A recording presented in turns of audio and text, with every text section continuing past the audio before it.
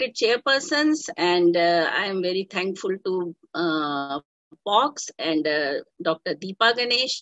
Welcome, Archana, and we are here to talk on this nascent subject.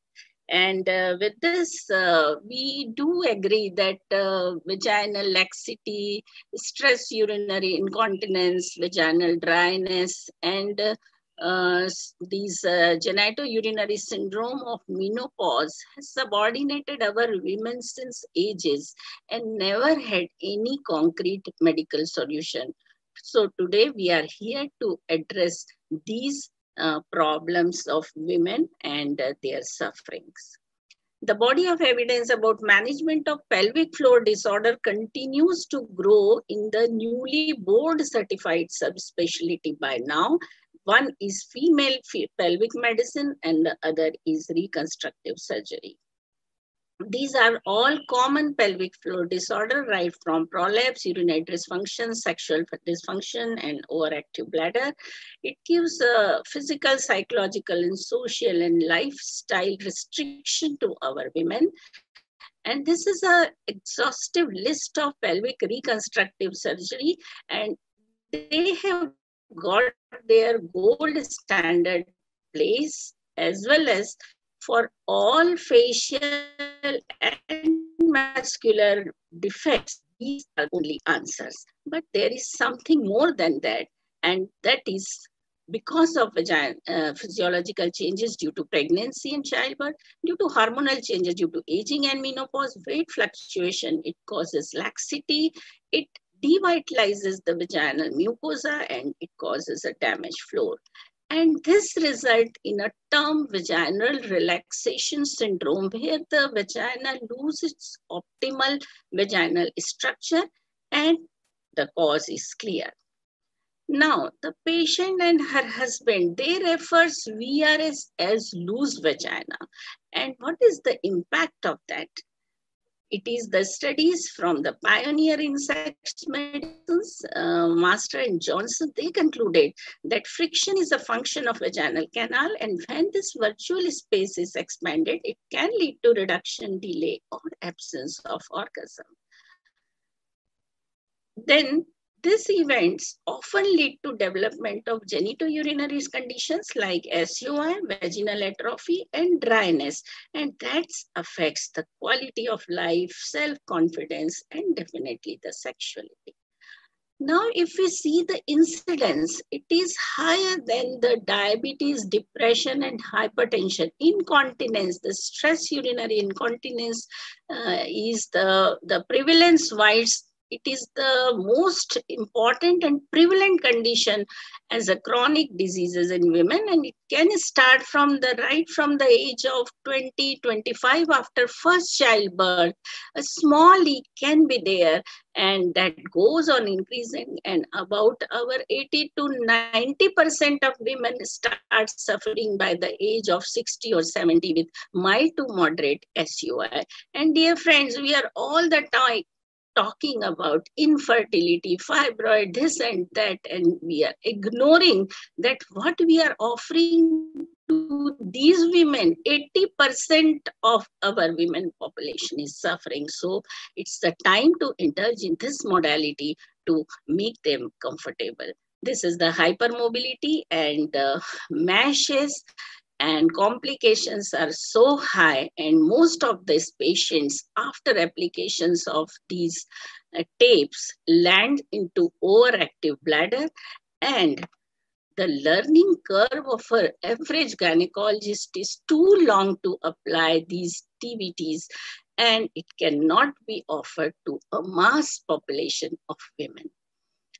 GSM, being gynecologist, when she's coming again and again, we are offering her some creams, some lubricants. At the most, she comes in infection, we are treating the infection, or estrogen creams. But dear friends, I want to tell you that these estrogen cream will only absorb when there is a sufficient amount of vascularity, when there is proper pH, and when there is a restoration of collagen. Then only these preparation will act. So we have to think beyond this.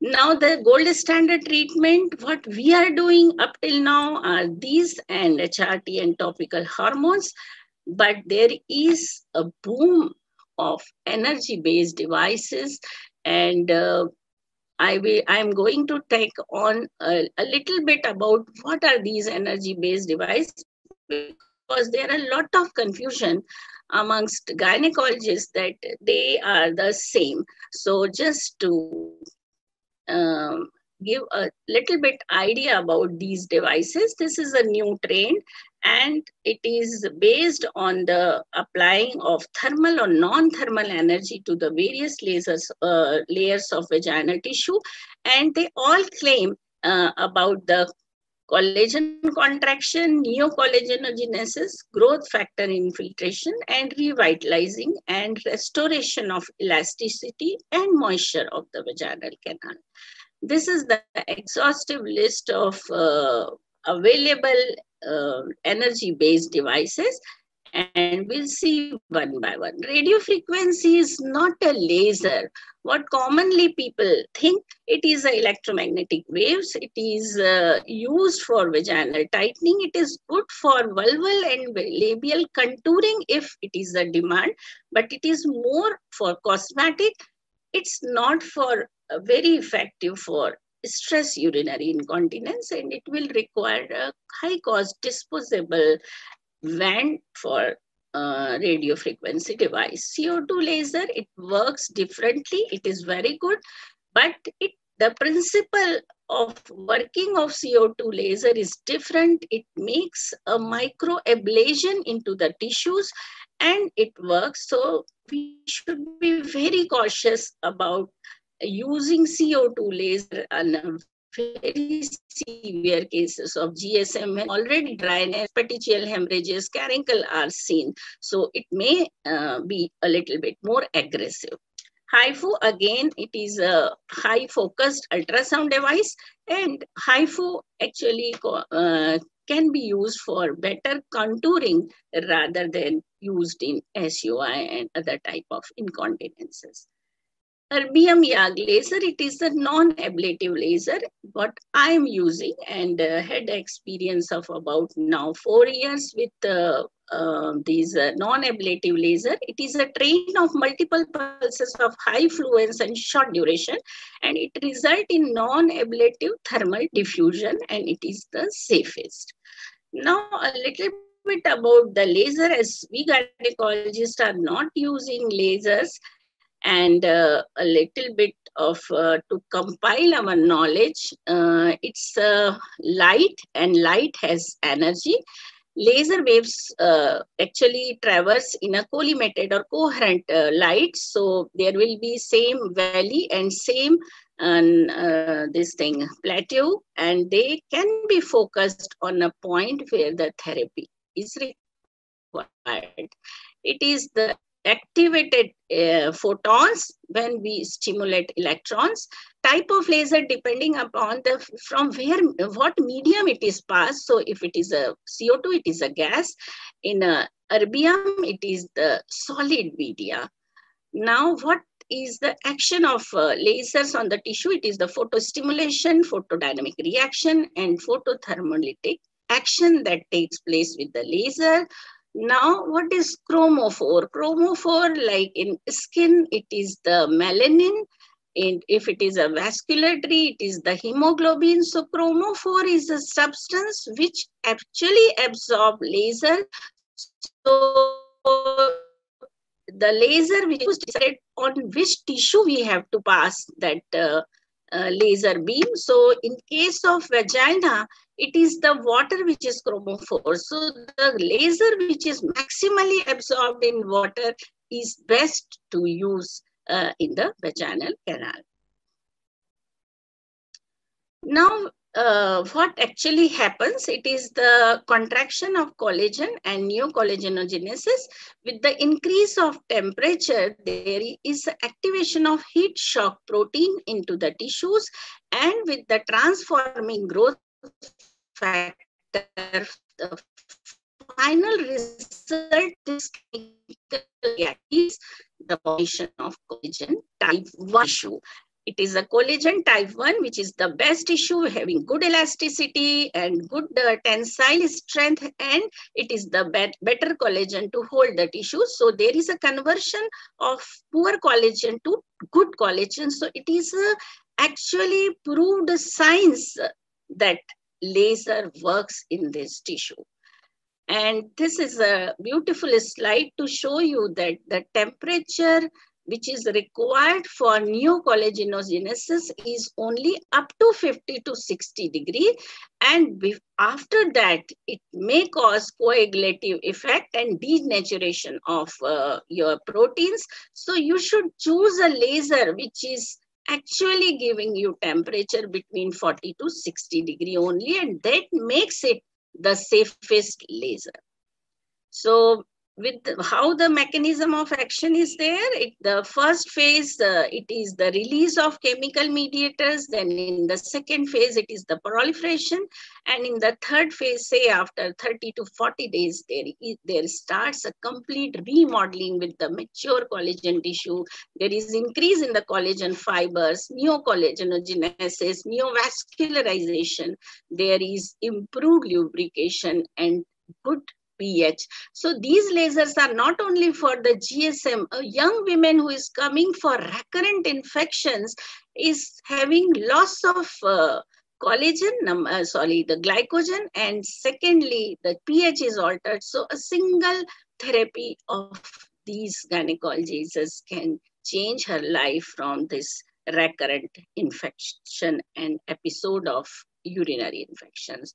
So it stimulates collagen and it improves and it treats the SUI, laxity, and dryness. Now about erbium, it is maximally absorbed and it is the safest one. If we compare the both of the laser, there is the change in the mechanism of action. And these being smooth at the hyperthermia in the epithelium in labia. And this temperature increase of 60 degree in dermis causes shrinkage of tissue of the vaginal wall. And say after 6 months, there is a significant thickening of vaginal wall. Now, there are a lot of studies to support this, and in this slide we can see the improved collagen tissue which is there after 6 months. This is again to prove that yes, it is working. It is the vaginal wall MRI. There is a change in the UV angle, intimalase, incontinence, and renovase. These are the three terms in the same machine. Intimalase is for vaginal tightening, where the patient are having sexual issue, mild to moderate degree of prolapse, like first and second degree. Sometimes our hysterectomized patients say the bulge coming from the vaginal wall, or they are feeling a dragging sensation like cystocele, rectocele. We are offering intimalase. It is a mode in the same machine what we are offering. And the incontinence is for incontinence of urine, especially the stress incontinence. What we are doing, that we are giving laser beams to the anterior vaginal wall, and when there is a shrinkage of vaginal wall, it definitely makes a torn UV angle to its proper side. This is the slide showing how cumbersome to use TVTs and how easy and friendly is the lasers. Renovase, many of our patients come to us again and again for vulvodynia, vaginal dryness, atrophied vaginitis, and urethral canonical recurrent UTI. If there are variable sizes of these speculum which are available to give intravaginal laser, but if it is not at all possible, a simple area of laser treatment outside the vulval area, it's more than sufficient to make them comfortable. In subsequent sitting, if they are suffering from SUI or other problems of vaginal wall, then only we can offer the intravaginal. This is something boon in my patient. It is the intrasphincteric device. In this last year, we have included in our armamentarium. Many of our patients, they stood up from the bed and they say there is a leak of urine. This is due to intrasphincteric deficiency. So now we are offering intrasphincteric lasers, and they are very, very comfortable in even urgent overactive bladder also. This is the complete set of treatment which we require for this. This is a robotic arm of this laser where we can give accurate delivery, and it is patient friendly, and it gives a very short treatment time to gynecologist also. Lot of clinical trials are going on, and around more than 60 clinical studies and papers are there in the international journals. They are all reputed journals like Climactric and urological journals, and so many. This is the exhaustive list of work that is going on with these lasers with the very good results in this direction. And this is almost 94% patient reported improvement, and more than 68% claim to be free of SUI.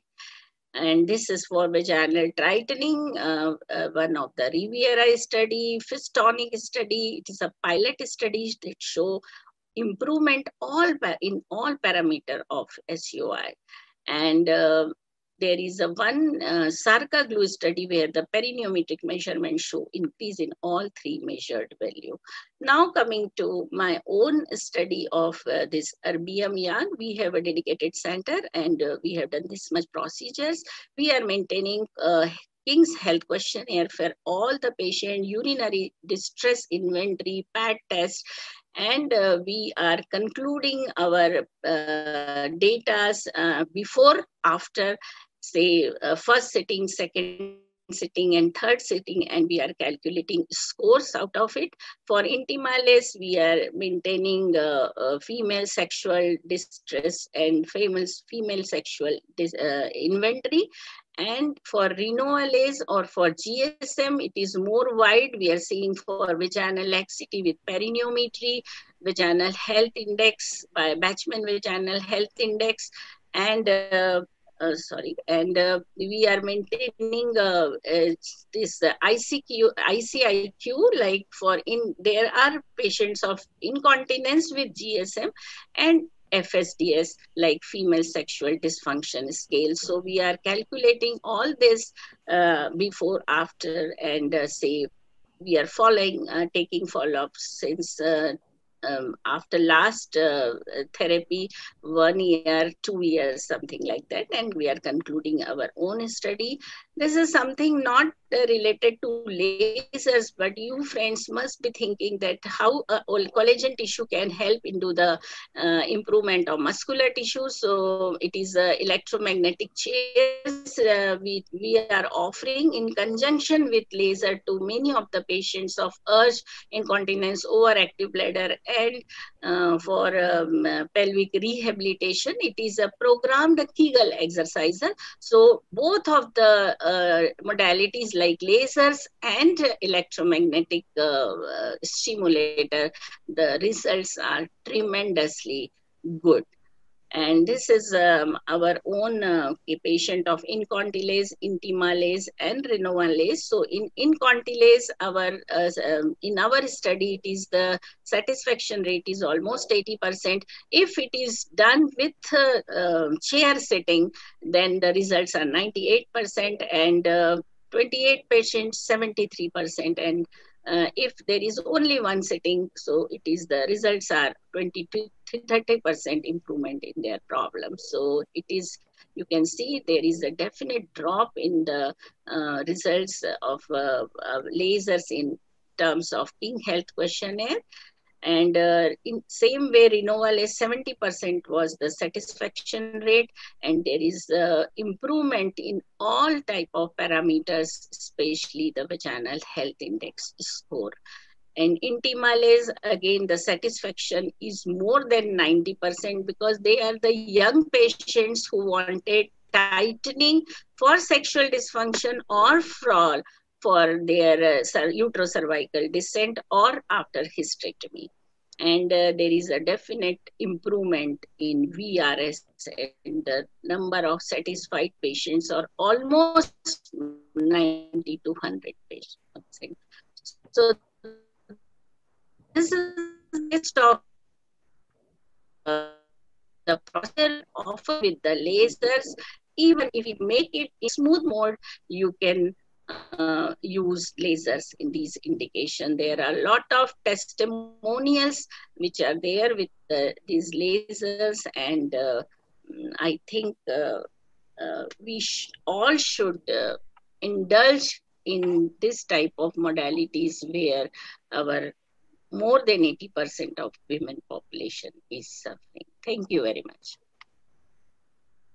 Thank you, madam, for that talk.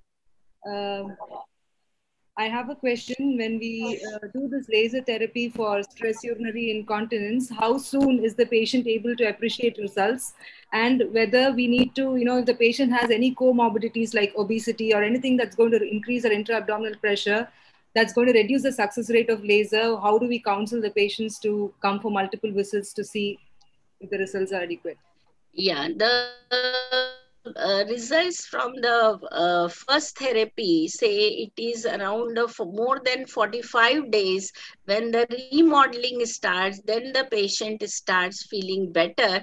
If it is a young patient, already collagen is not so much damaged. So these are the women who come first with the showing a better result. And very old women may have a component of urge and overactive also, so they should be kept on some drug therapy after laser to make them more comfortable, because laser cannot treat urge and overactive, but if we use laser as well as pharmacotherapy, then they may come to us say after 1 month that they are very happy, and say after second and third sitting the success rate goes on up to 90% in young patient and 70% in old women.